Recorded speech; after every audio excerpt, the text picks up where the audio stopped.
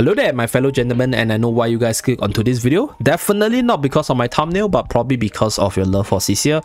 And Bonnie right here is one of the new characters to be featured in the story, and we have an amazing animation of her descent into the plot itself. Okay, I hope you guys haven't skipped the animation in AFK journey so far, because so far it has been superb. A lot of epic moments. And before I talk about Bonnie right here, there's another character that was actually featured, and that is none other than Hodgkin. So Hodgkin has been featured in Vulcan's channel.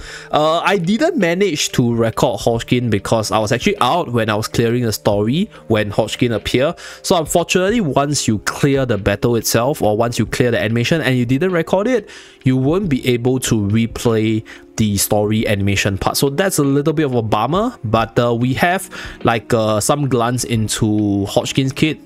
This character, Hodgkin, will probably be a warrior type character, or maybe like a berserker type of character based on my initial impression, but we don't know yet. But for this one, right, we managed to be in front of our PC as I was playing through the story, and we just unlocked Bonnie right here. So Bonnie appears in the story together with Viperion in one of the last maps of Waves of Intrigue season. So we are at the very end, Blackthorn Sea, and we are pretty much done with the story. So based on my current progression, we are able to clear out the last map, which is the Graveborn Cove, and I'll probably talk more about the ending once I clear out this map because this map itself is kind of tough. I think in general, the PV progression for this Waves of Intrigue season has been pretty spaced out. It's less packed in like the first few days. Like I think I achieved this on a free-to-play account probably after 1 week plus, maybe 10 to 12 days. So generally, I think if you're progressing smoothly, you should be able to eventually reach the end at the same pacing as I did. So that's pretty much the general progression. So I think for this season itself, one thing which I strongly encourage people to do is to go through all the story, because even the side quest has some really nice storyline to it. And obviously it's not for Bonnie's animation, but in today's video, the star of the show is Bonnie, one of the upcoming characters. So let's see whether or not we can catch a glance of her within the collection. Okay, unfortunately, no, she's not within the collection yet. So let's take a look at her within battle. Okay, so let's go to the overview first. So this is Bonnie, right? So it's a Cecia lookalike right here. Okay, looks very similar to Cecia, and let's see whether or not we can do the Lenya moment. Okay, we can't actually turn her, unfortunately. Can't give you guys more fan service, but if you take a look at her skills itself, we have Deathmark Arrow, we have Decay Reach, we have Nightfall Shift, and then we have the Hero Focus as well as the Blight Search.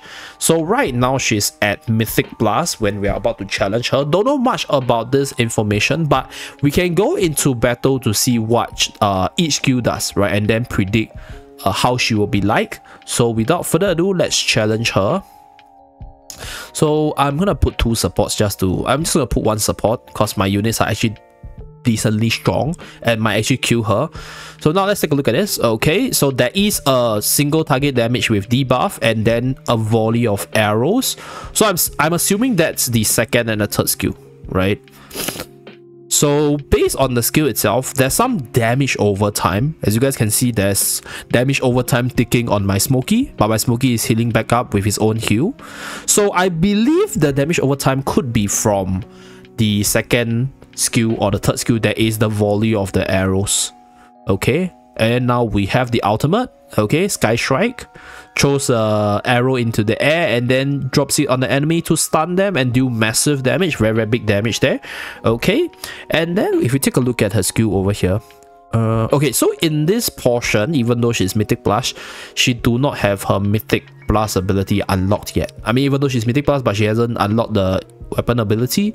So I believe, right, what we are able to see is just her 3 skills. So single target nuke with a stun, This is probably the volley of arrows, or the haste down, and then this is the volley of arrow.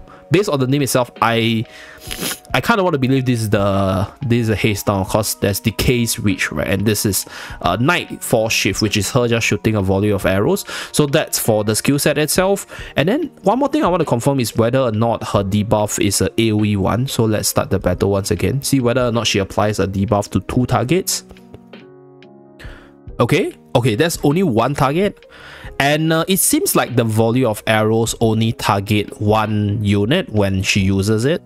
Okay, one more thing I want to confirm is whether or not the ultimate skill has some sort of AoE inbuilt into it.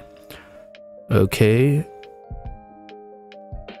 so she's just a normal attacker. Seems like she has some damage over time inbuilt into her.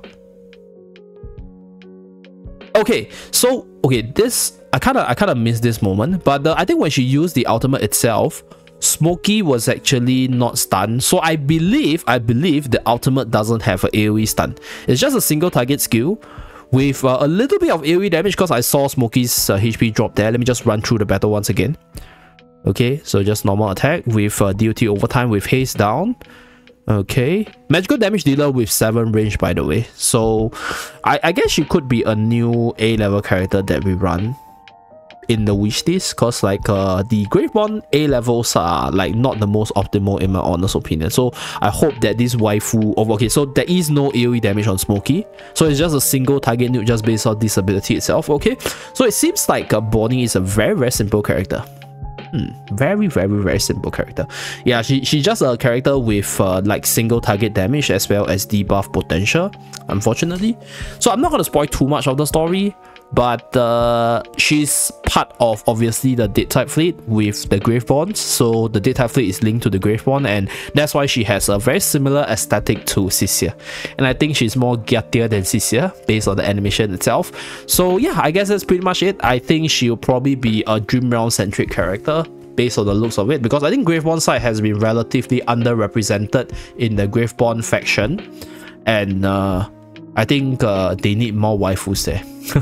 Now it's a bunch of modelers running WoW. But yeah, that's pretty much it for this video. Let me know down in the comment section what you guys think about Bonnie so far. Whether or not you love the animation I showcased earlier, whether or not you'll pull for her, and whether or not her being A level actually turns you off, right? And whether or not her skill set excites you. Thank you very much for tuning in. Do remember to like and subscribe to see more. See you guys again in my next video. Bye guys!